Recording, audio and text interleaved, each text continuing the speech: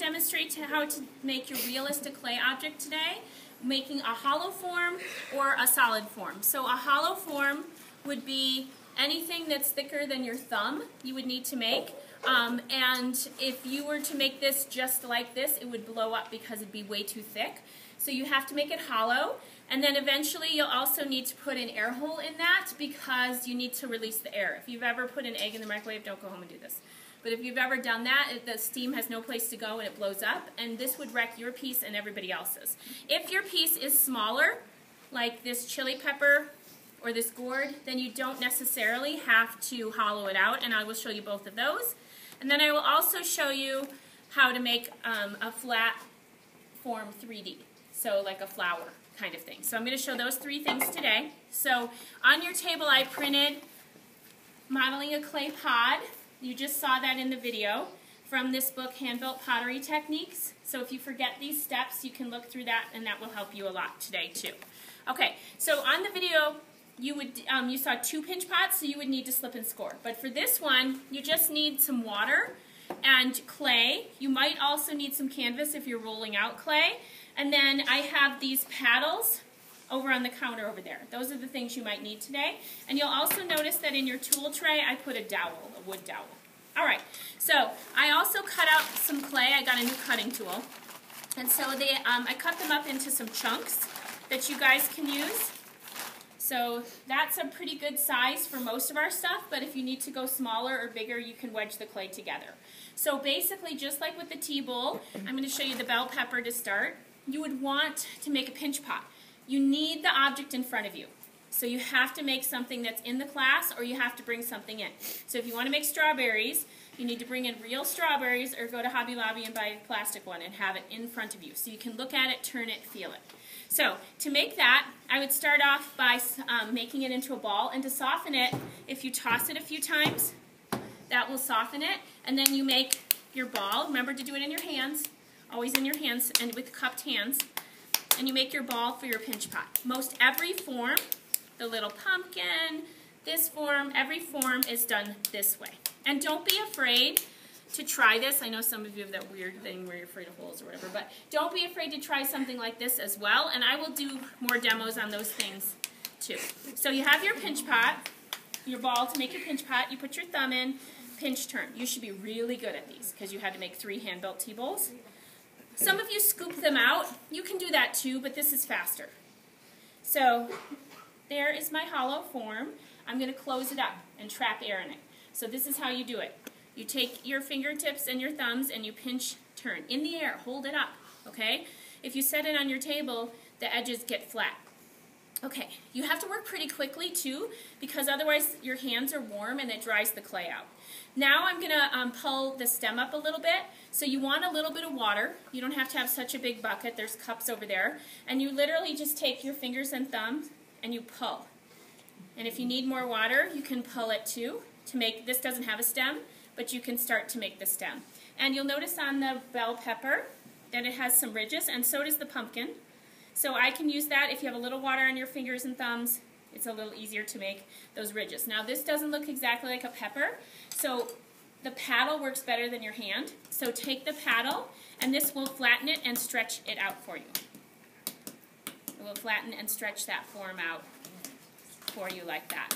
Okay, then for the ridges in the pepper, you use the dowel or the side of the wood knife. This also works for the pumpkin or even the lotus pod, anything that has ridges, or the lemon. And you would just take it on its side. Instead of drawing in it, you roll it.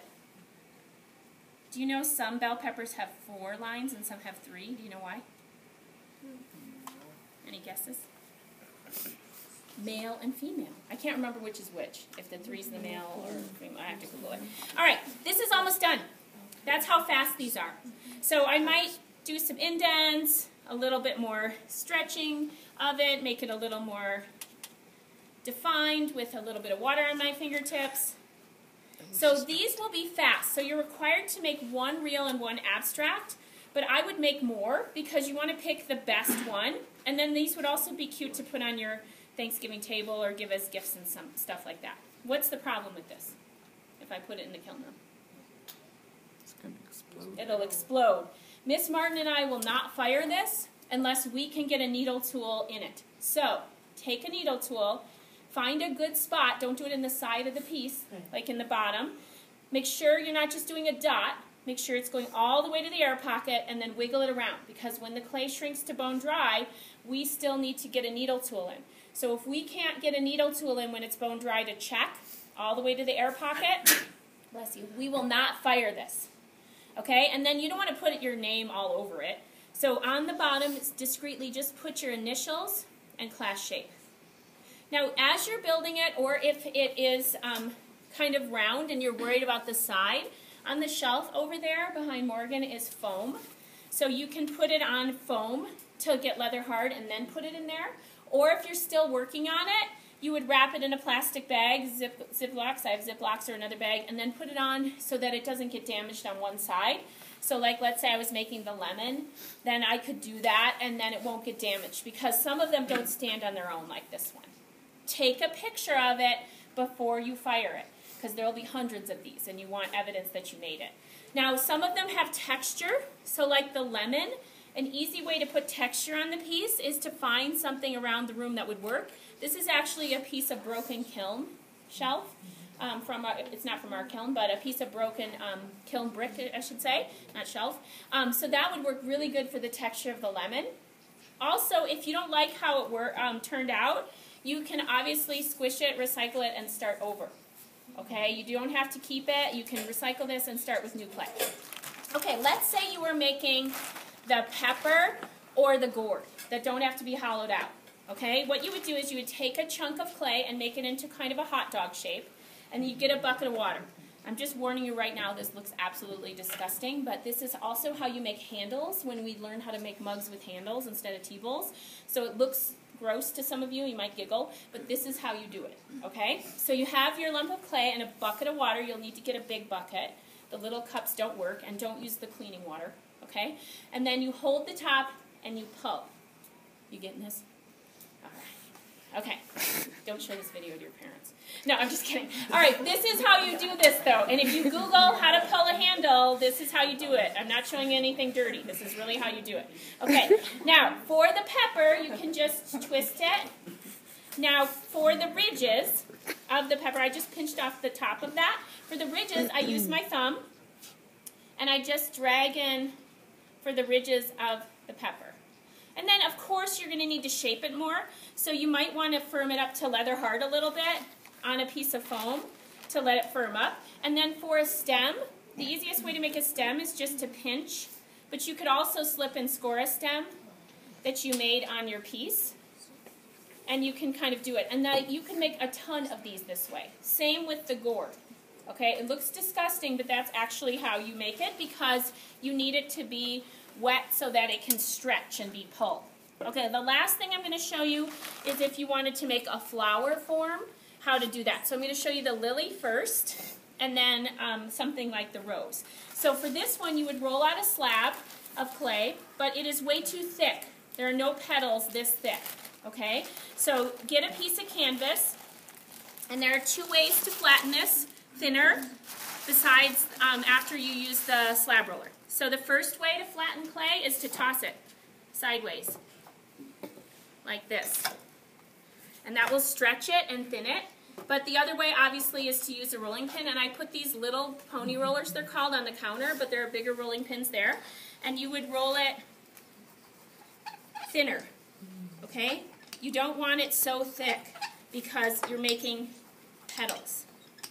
Okay, so you can kind of guesstimate by looking at the flower to see the shape of it. So this shape is basically like a teardrop. So I would just take that and then I would roll it. Okay, and then you need the stamen inside of it, and the edges are still too sharp and too thick.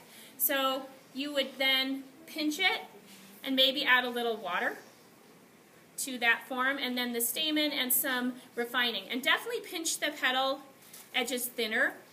That will make it look prettier.